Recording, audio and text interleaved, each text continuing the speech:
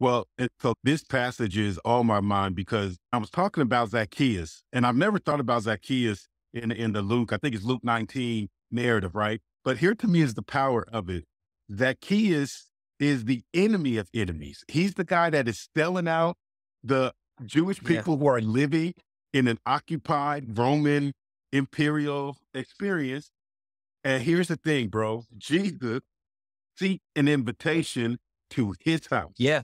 Come on. He doesn't tell Zacchaeus to, why don't you start coming over here where me and all the kingdom making people are hanging out? Why don't you come over here? He says to Zacchaeus, I actually want to come to where you hang out. Yeah. Right. And I am challenging myself to think about, and again, I'm not saying this as a panacea because everybody don't have to do the same thing. But to me, the question is, in moments like 2024 that's coming, Yeah. what are the choices that we're going to make if we believe that even the people who it feels like believe the most dangerous, horrible stuff, and maybe they don't believe the most dangerous, horrible stuff. Maybe they're somewhere in the middle around, maybe it's not the most dangerous, horrible, but it's pretty awful from where we sit.